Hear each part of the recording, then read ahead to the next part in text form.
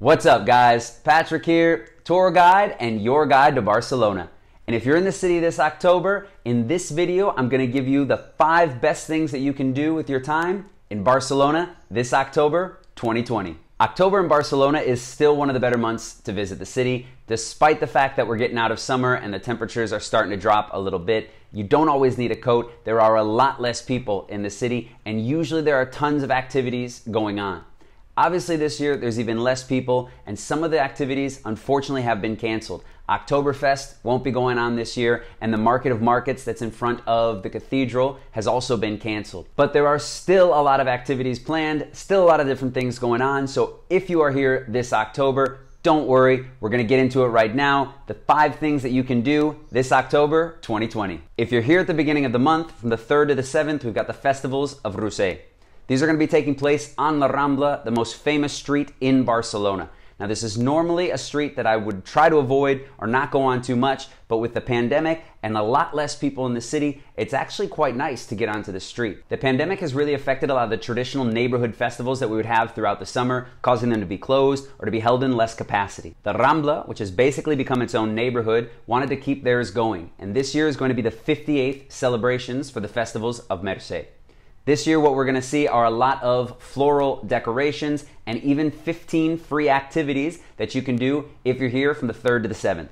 The Rambla is really known for its floral shops that line the street. And this year, in combination with the Florist Guild, we're going to have flowers all over. To kick things off on October 3rd, if you head over to the Vice Queen's Palace, what you're going to find is un flor, un desig, which is one flower, one wish. And anybody that heads over there, there's going to be about 4,000 roses available that you can put in and make a wish. This is going to be dedicated to the healthcare workers this year. This is the 8th year that this has happened, and it should be a pretty cool thing to check out. Apart from checking out the decorations or just walking up and down the street in general, remember that there are 15 different activities that are going on that you'll want to take advantage of. Because of the different safety measures, you might need to make a previous reservation, so remember that all of the links are down in the description box below. The one thing that I think everybody will want to check out is the Palau Güell. This is one of the first houses that Gaudi made in the city, and it's just off of the Rambla. Some people say it's even the best. The 4th of October is the first Sunday of the month, so the Palau Güell is free.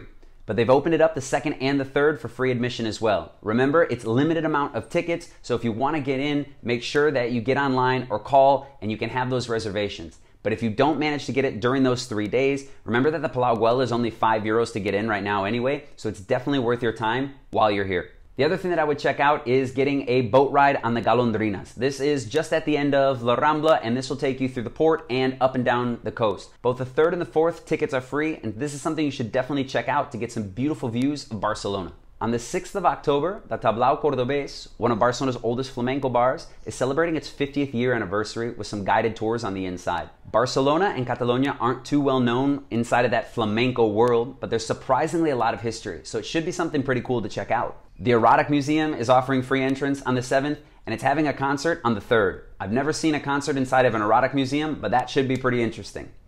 Barcelona's Maritime Museum and the Aquarium are both offering free tickets throughout the week. But the aquarium tickets have already been sold out. So if you're interested in doing any of these things, I'd get online, check out those links below, and make sure that you can get tickets to whatever you want to see during the week. If you're here from the 8th to the 18th, the Sitges Film Festival is holding its 53rd edition. Sitges is a town just 40 minutes south of Barcelona by train and very easy to get to. The festival itself specializes more in horror films, which is a nice little warm-up with Halloween just around the corner. I'm really looking forward to a movie called The Vampire of Barcelona, which is about Enriqueta Martí, a woman charged with kidnapping and killing all these children in Barcelona, still today the most notorious serial killer in all of Spain. But that's a subject for another video. If you can't make it down to Sitges, there are online options where you can still check out those films and enjoy the festival. I would recommend a day trip down to Sitges anytime. Apart from the beaches that it has, there's also a Bacardi factory and a huge amount of modernist history down there to check out. A beautiful city,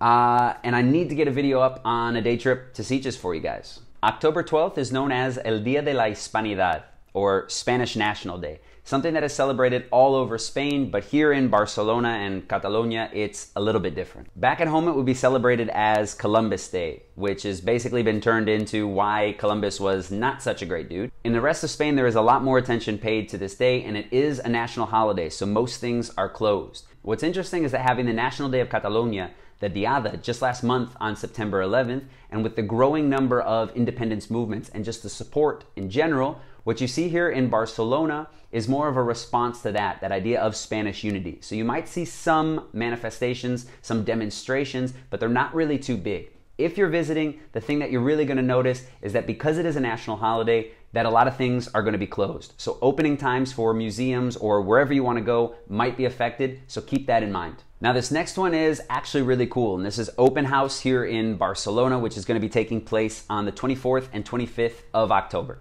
Open house is something that happens every year, and it gives you an opportunity to go into different buildings or different places that you normally wouldn't be able to. When you come to Barcelona, you see the Sagrada Familia, you see the Casa Batlló, you see all of those houses created by Gaudí, but what you're missing out on are maybe some of the lesser known buildings. Open house gets you that opportunity to open up different places that usually aren't even open to the public. You can sign up for general admission, or for any of my guide friends that are watching, you can volunteer as a guide yourself. Check out that website and you can find out all the information just over there.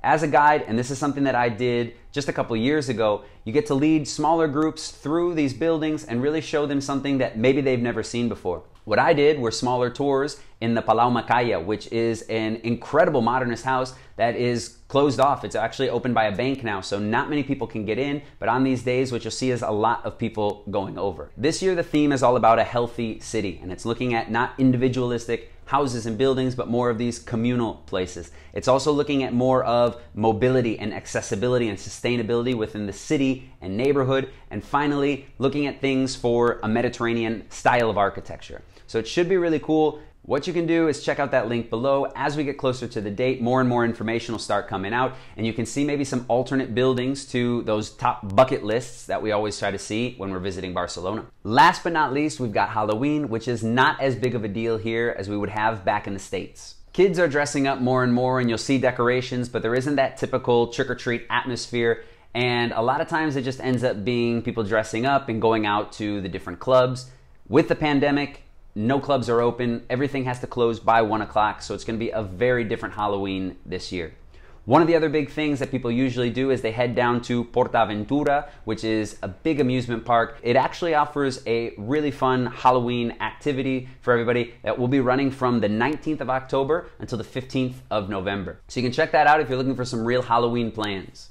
The thing to remember about Halloween is it's not the actual holiday here. What everybody celebrates is November 1st. Todos los Santos, or All Saints Day. This is really like the entrance into fall, where you have chestnuts and sweet potatoes sold on the street. And the one thing that you need to try if you're here around this time are the panayets, which is really just sugar and egg yolk covered with pine nuts, chestnuts, almonds, all sorts of really good treats that you can find in all the bakeries around here. Nobody really knows where these panayets come from, but it seems to be something about bringing offerings to the church in the past. Either way, super tasty, and you gotta try it while you're here. Hopefully that list helped you as you're planning for your time here in Barcelona this October. If it did, I'd appreciate it if you hit that like button. Remember, if you need anything else, you've got the descriptions for all of those activities, all of those festivals in the description box below. But if you do have any questions, leave me a comment below, and don't forget to subscribe so you'll find out what to do in Barcelona every single month.